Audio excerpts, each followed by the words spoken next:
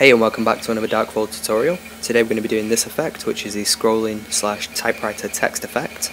In previous versions of Blender there used to be an add-on which did this job for us, but for some reason in this version they don't have it anymore. So we're going to use a build modifier, and then that's going to do the job for us. So if we hit numpad 7 to go into top view, it's important we start off in top view. I'm also going to press Ctrl Alt numpad 0 to align the camera and set the resolution. So once you've set up your scene here, we're going to add a Shift A to add in a text object.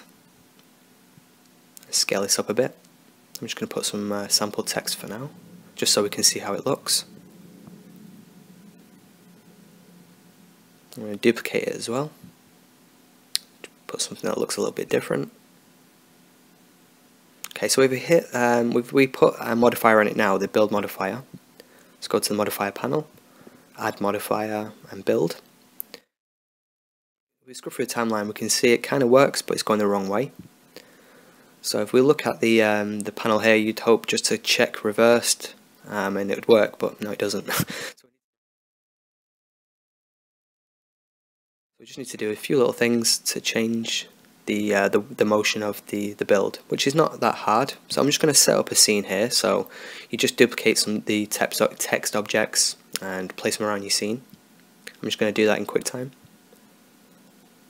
Okay, so now I've put all my text objects in the position that I want them to be. I'm going to just go to modifiers and put the build modifier on this one. So you see nothing's changed because we've not done anything to it yet. So the way this works, we want to convert these to a mesh because they're just text objects right now. So you can set the time, let's say 25 frames.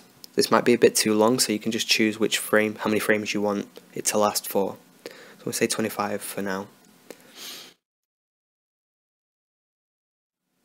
Okay, so if we select all of these, and make sure you select all of your text objects, and if we hit spacebar and then type convert, so what we want to do, hit that convert to, and we want to convert mesh from curve, and that one there, the bottom one. So now all of these are no longer text objects, they're all actually mesh objects, which is good, it's what we want. So for some reason the modifier is gone, add that modifier again.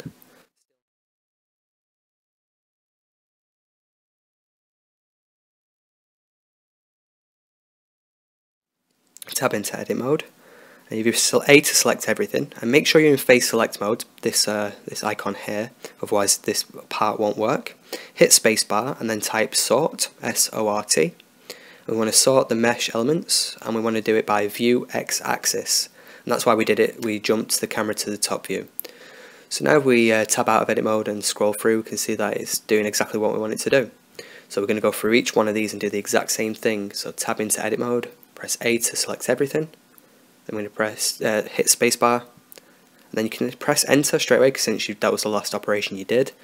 And then also x-axis. So go through each one of these by doing the same thing.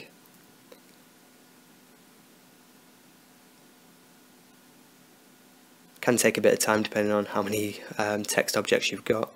So we're going to select all of these except the top one, and then we press shift and then right click at the top one, and then if we hit Ctrl L we can link the modifiers by choosing modifiers. So now they've all got a modifier, yeah, thanks to the first one. Okay, so it's working, we just need to change one or two more things to make it look correct. We want it to start from the top and each line come in one at a time. So the first one can start at frame 1, and it'll start length 25 frames should be fine. So we can press Ctrl C to copy that. Hit the next one, and if we Ctrl V in the length, we can paste the length. We also want it to start 25 frames after, so basically when the first line stops, we want the second line to start. Same for the third line, fourth, and carry on. So it's very simple once you get used to it.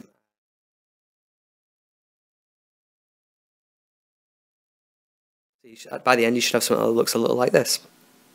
So it's just a case now of rendering it out and using it for whatever you want. I'm going to render this out as an image sequence and then add it onto say maybe a computer screen, something like that.